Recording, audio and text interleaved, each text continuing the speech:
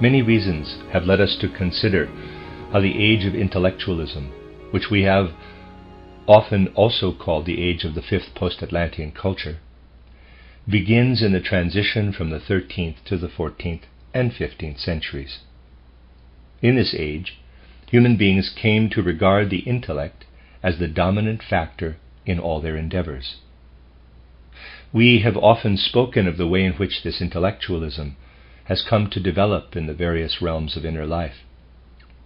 Everything that is characteristic for human evolution has its more inward aspect, through which it lives more expressly in people's feelings, in their views, in their dominant will impulses, and so on.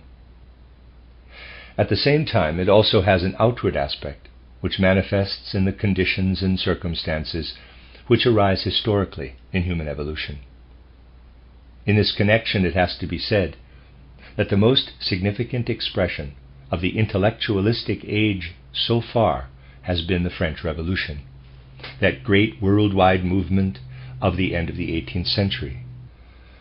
For long ages before it took place, much in the life of mankind pointed to ways of striving for the very kind of social community which then came to be expressed so tumultuously in this French Revolution. And since then, much has remained of the French Revolution, flickering into life here and there in one form or another in the external social conditions of mankind.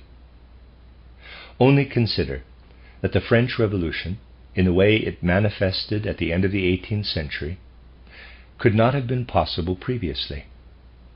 For prior to those days, human beings did not seek full satisfaction on this on this earth with regard to everything they were striving for. You must understand that before the time of the French Revolution, there was never a period in the history of mankind when people expected everything human beings can strive for, in thought, feeling, and will, to find an external expression in earthly life. In the times which preceded the French Revolution, people knew that the earth can never provide for every single requirement of man's spirit, soul, and body. Human beings always felt that they had links with the spiritual world, and they expected this spiritual world to satisfy whatever requirements cannot be satisfied by the earthly world. However, long before the French Revolution expressed itself in such a tumultuous fashion, there were endeavors in many realms of the civilized world to introduce a social order which would allow as many human needs as possible to be satisfied here on earth. The fundamental character of the French Revolution itself was the endeavor to found a social environment which would be an expression here on earth of human thinking, feeling, and willing. This is essentially what intellectualism seeks too.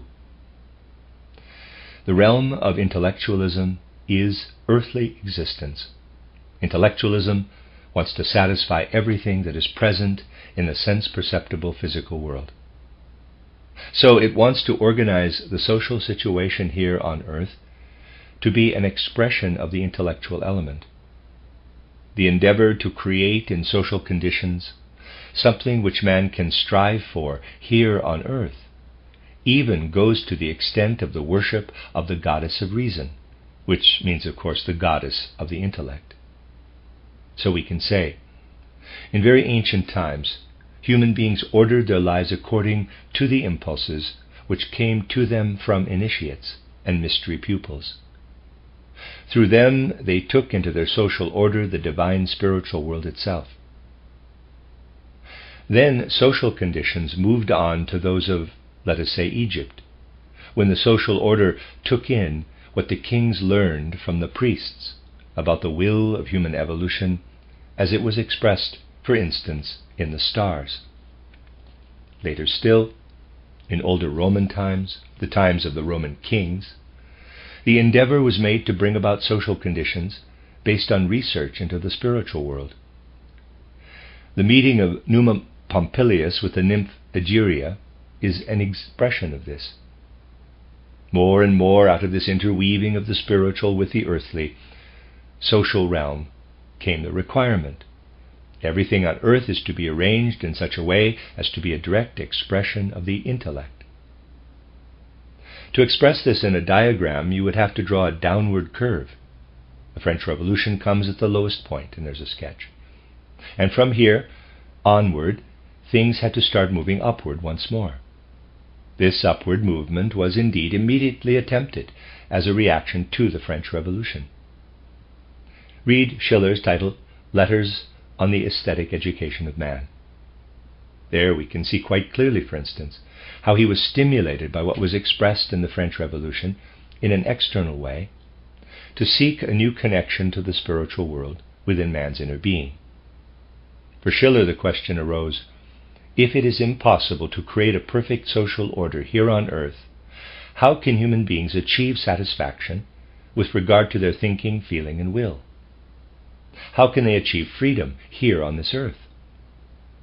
And Schiller answered this question by saying, if human beings live logically in accordance with the dictates of reason, they are servants of the dictates of reason and not free beings. If they follow their physical urges and instincts alone, then in turn they are following the dictates of nature and are unfree. He then came to say, the human being is actually only free when he is working artistically or when he is enjoying something artistic. The achievement of freedom in the world can only come about when the human being works artistically or enjoys art. Artistic activity balances what is otherwise either a dictate of reason or a dictate of nature, as Schiller puts it. Living in the artistic realm, the human being feels the compulsion of thoughts less with regard to an artistic object than he does in the case of logical research. Similarly, what comes to him from the object of art through his senses is not a sensual urge. The sensual urge is ennobled by the spiritual seeing of something artistic. So, inasmuch as a human being is capable of working artistically, he is also capable of unfolding freedom within earthly existence. Schiller seeks to answer the question, how can man as a social being achieve freedom? And the conclusion he reaches is that the human being can only achieve freedom if he is a being who is receptive to art. He cannot achieve freedom by being devoted to the dictates of reason or the dictates of nature. At the time when Schiller was writing his letters on the aesthetic education of man, this came to expression in a wonderful way in the interaction between Goethe and Schiller. This is shown in the way Schiller perceived how Goethe was rewriting his title Wilhelm Meister at that time. Schiller was full of enthusiasm for this way of writing, for this depiction of inner freedom, because Goethe as an artist was a creative spirit, not in his intellect, but in the freedom of his thoughts. Yet one who, on the other hand, still remained within a sensual experience of art. Schiller sensed this. He felt that Goethe in his artistic activity was as free as is a child at play. We see how Schiller is enthused by a free human artistic activity, which is reminiscent of a child at play. His enthusiasm led him to say in one of his letters to Goethe, the artist is the true human being. In comparison, even the best philosopher is a mere caricature. But his enthusiasm also led him to say, quote, the human being is only truly human when he is at play, and he only plays when he is truly human.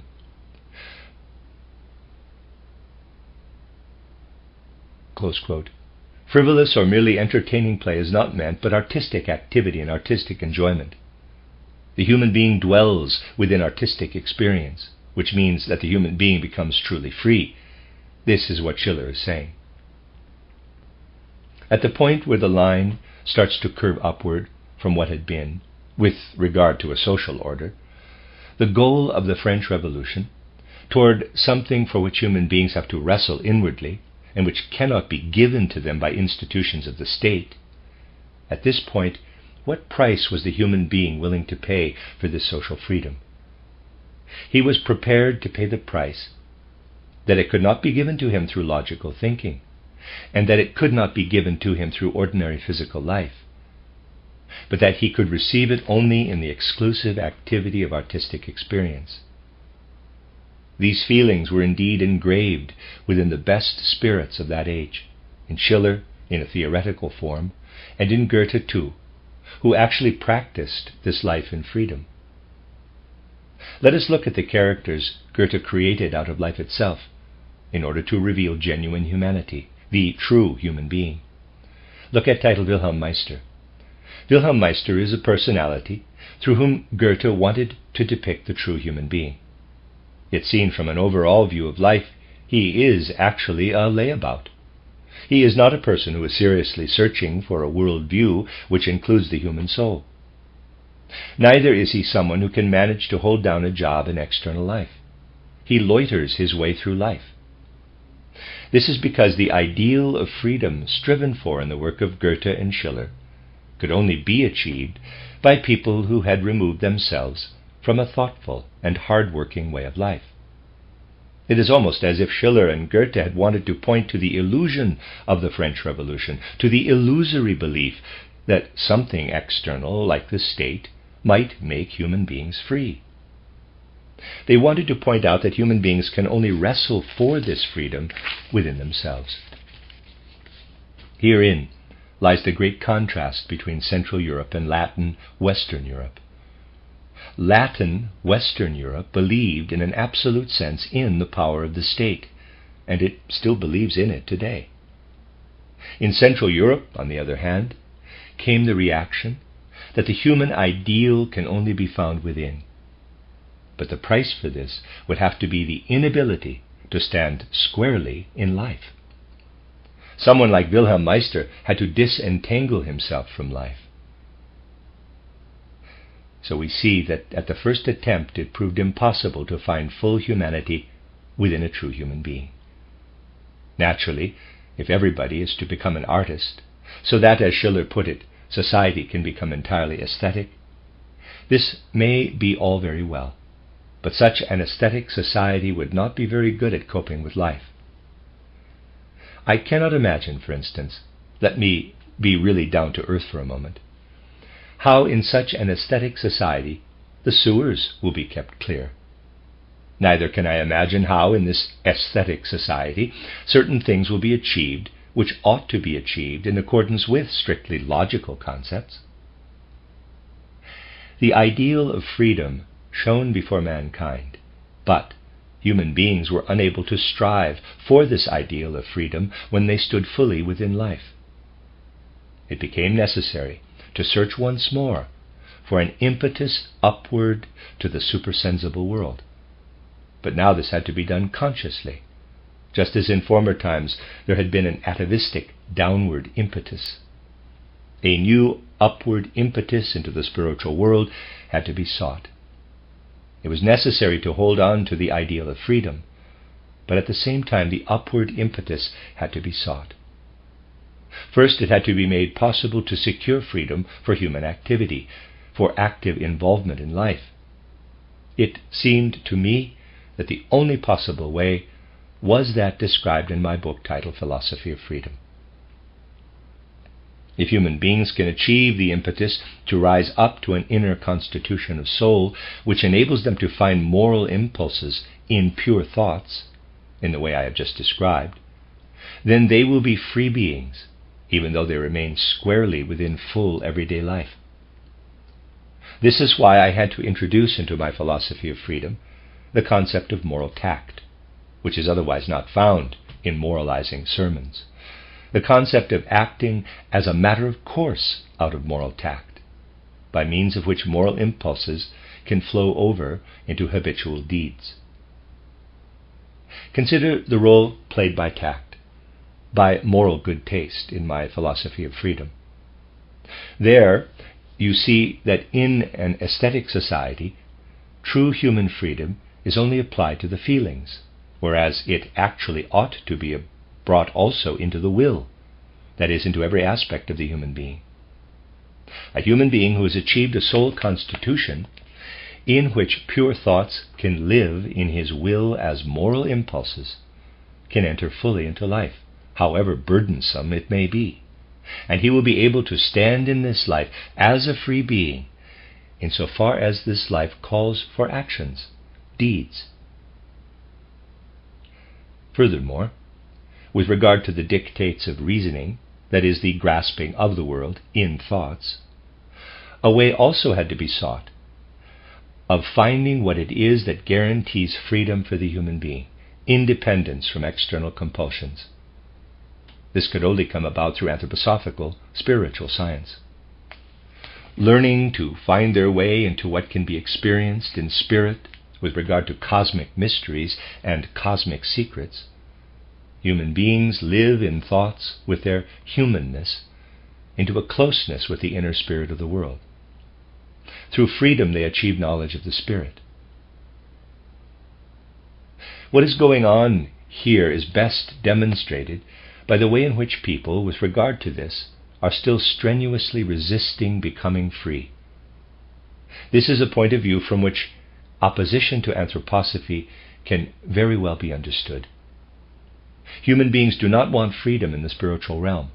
They want to be compelled, led, guided by something.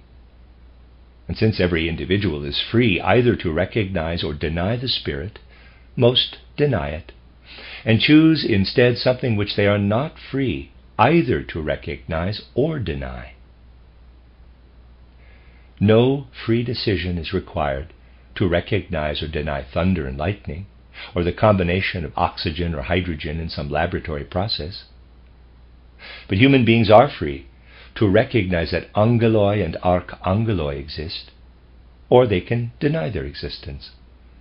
But those who truly possess an impulse for freedom come through this very impulse for freedom to the recognition of the spiritual in thinking.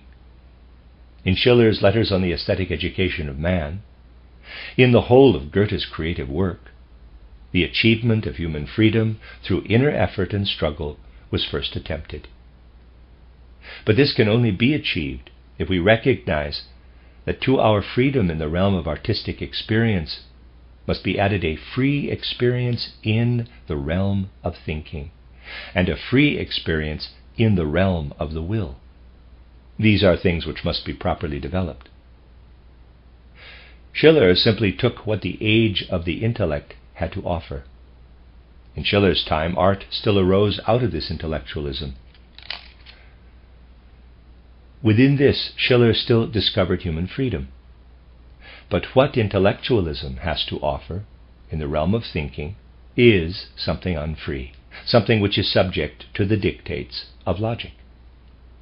And Schiller failed to recognize the possibility that freedom might also hold sway here, just as little as it might hold sway in deeds, in ordinary hard life. What we have had to achieve through the introduction of anthroposophical spiritual science is the recognition that freedom can also be recognized in the realm of thinking and in the realm of the will. Schiller and Goethe recognized freedom solely in the realm of feeling. But the path to a full recognition of human freedom can only be trodden if human beings are able to achieve an inner vision of the connection between the spiritual realm they can experience in their soul and the realm of nature. So long as two abstract concepts, nature and spirit, are seen by human beings as being mutually exclusive, it will not be possible for them to progress to a proper conception of the freedom I have been describing. But even those who do not work their way toward life in the spiritual world by means of meditation, concentration exercises, and so on, can certainly experience something if they are willing to recognize simply with their healthy common sense what has been found through imagination, inspiration, and intuition. Simply by reading in books or hearing in lectures what is brought to the fore in the world through imagination, and provided they remain alert, people will soon need to approach these revelations from the spiritual world in a way that differs from their approach, say, to a book on physics or chemistry or on botany or zoology, even though this different approach can just as much take a course which follows ordinary, healthy common sense.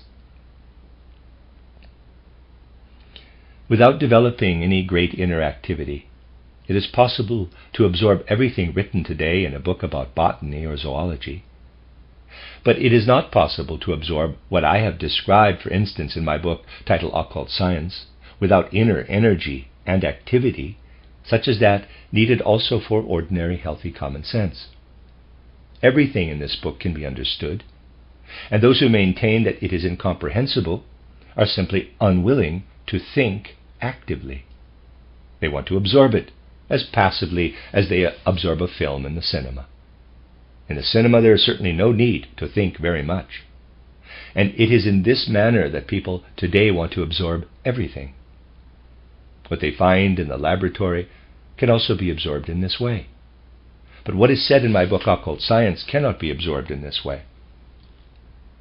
Occasionally some professorial souls do attempt to absorb it in this way. In consequence, they then make the suggestion that those who perceive such things ought to be examined in psychological laboratories, as they are called today.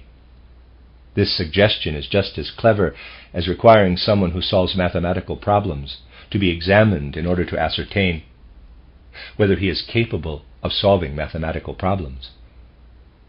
To such a person it is said, if you want to find out whether these mathematical problems have been solved correctly, you will have to learn how to solve them, and then you will be able to check. Only if he were stupid would he retort, no, I don't want to learn how to check on the solutions. I shall go to a psychological laboratory in order to find out whether they are correct. These are the kinds of demands made today by some professorial souls, and their words are taken up by all sorts of generals, in quotes, and repeated parrot fashion with evil intent. Such demands are foolish and stupid, but this does not prevent them from being made with the greatest aplomb. But those who enter with inner activity into what comes from imagination will certainly find that something bears fruit in their soul. It is not insignificant for the soul when an effort is made to understand something that has been discovered through imagination. For instance, it is extremely difficult today to make medicines effective for the treatment of illnesses. But someone who has made the effort to understand something given through imagination will have reactivated his vital forces to such an extent that medicines will once more be effective for him, provided they are the right ones, because his organism will no longer reject them. It is stupidly suggested nowadays that anthroposophical medicines are supposed to heal people spiritually through hypnosis and the power of suggestion. You can read this in all manner of magazines which refer to remarks I have made on my lecture tours in recent months. But this is, in the first instance, not the point. The point is that today's medical knowledge needs to be advanced positively through spiritual knowledge. Of course, it is not possible to heal somebody by inoculating him with an idea. Yet, spiritual life, taken quite concretely, does have significance for the effectiveness of medicines. If a person endeavors to understand something given through imagination, he makes his organism more receptive to medicines, provided they are the ones needed for his illness, than is the organism of a person who remains in the thought structure of today's external intellectualism, that is, of today's materialism. Mankind needs to take in what can be given by imagination, if only for the reason that the human physical body will otherwise succumb more and more to a condition in which it cannot be healed if it falls ill. Healing always requires assistance from the element of spirit and soul. All the processes of nature find expression not only in what takes place on the sense-perceptible plane. These processes on the physical plane are everywhere steeped in the element of spirit and soul. To make a sense-perceptible substance effective in the human organism, you need the element of soul and spirit. The whole process of human evolution requires that the soul makeup of human beings should once more be filled with what can be grasped by soul and spirit. It is true to say that amongst human beings there is certainly much longing for soul and spirit. But for the most part this longing remains within the unconscious or the subconscious realm. Meanwhile, what remains within human consciousness is no more than a mere remnant of intellectualism, and this rejects, indeed resists, anything spiritual. The manner in which spiritual things are resisted is sometimes quite grotesque. Before a performance of eurythmy, I usually explain that eurythmy is based on an actual visible language.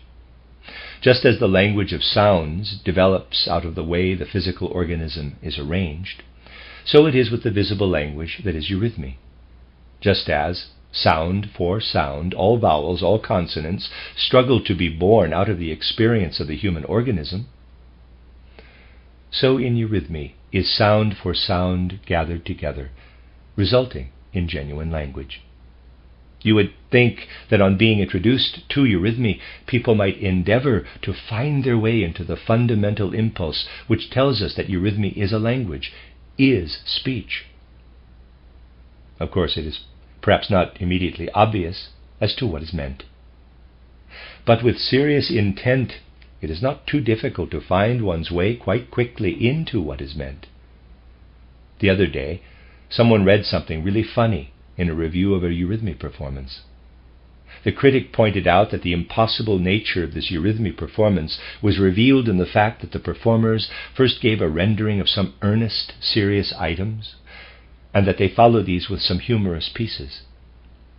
The extraordinary thing, said this witty critic, was that the humorous items were depicted with the same gestures as the serious ones. That is the extent to which he understood the matter. He thought that humorous things ought to be shown with sound gestures that are different from those used to depict serious matters. Now, if you take seriously the fact that eurythmy is a visible language, then what this critic says would amount to saying that any language ought to have one set of sounds for serious things and another for humorous things. In other words, somebody reciting something in German or French would use sounds such as E or oo or whatever, but that on coming to a humorous item, they would use other sounds. I don't know how many people noticed what utter nonsense this critic was writing in one of Germany's foremost newspapers, but this is what he was saying in reality. This shows that in such heads, every capacity for thinking clearly has ceased. They are entirely unable to think any more. This is the final consequence of intellectualism, which is gaining ground today in all realms of life. People begin by allowing their thoughts to become the dead inner content of their soul. How rigid, how dead are most thoughts which are produced these days. How little inner mobility they have. How much are they parroted from models created earlier on. There are extraordinarily few original thoughts in our present age. But something that has died, and thoughts today are mostly thoughts that have died, does not remain constantly in the same state. Look at a corpse after 3 days, after 5 years, or after 40 years. It goes on dying. It goes on decomposing. If somebody states that a eurythmy performance is impossible because it uses the same gestures for humorous and for serious items, this is a thought that is decomposing. And if this is not noticed, it is simply because people are incapable of schooling their common sense by means of inspired truths such as those arising out of anthroposophy. If people school their common sense by means of inspired truths, even if they do not undertake any spiritual development, then they acquire a delicate sense for the living truth and for what is healthy and unhealthy in human thinking and in human endeavor. And then, if you will pardon my saying so, statements such as the one I have just quoted begin to stink. People acquire the capacity to smell the stench of such decomposing thoughts. This capacity, this sense of smell, is for the most part lacking amongst our contemporaries. Most of them do not notice these things. They read them without taking them in. It is certainly necessary to look very thoroughly into what mankind needs. For human beings definitely need that freedom of thinking in their soul constitution, which can only become possible if they raise themselves to a position in which they can take in spiritual truths. Without this, we come to that decline of culture, which is clearly to be seen all around us today. Healthy judgment, the right immediate impression, these are things which mankind has, for the most part, already lost. They must not be allowed to get lost. But only if human beings can press through to an acceptance of spiritual things will they not be lost. We must pay attention to the fact that human beings can find in anthroposophy a meaningful content for their lives if they turn with their healthy common sense to what can be won through imagination, inspiration, and intuition.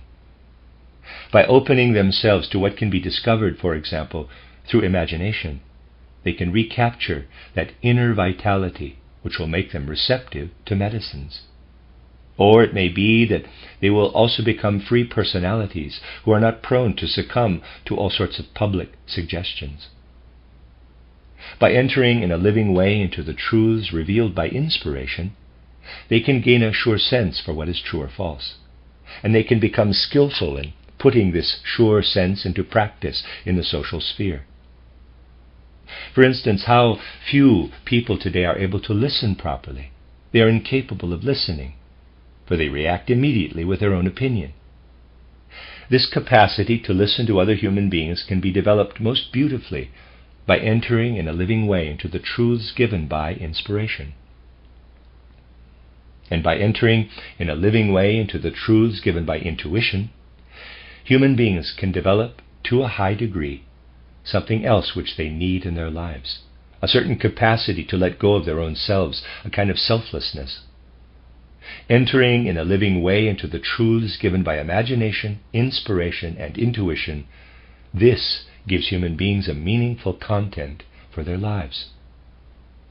Of course, it is easier to say that people can gain a content for their lives out of what Ralph Waldo Trine promises. It is easier to say they need only read the content of something in order to gain a content for their lives, whereas it is more difficult to obtain a content for life in an anthroposophical way. For, along this path, you have to work. You have to work in order to enter in a living way into what research reveals through imagination, inspiration, and intuition. But then it becomes a content for life which unites intensely with the personality and with the whole human being. This secure life content is what is given by what wishes to enter the world as anthroposophy.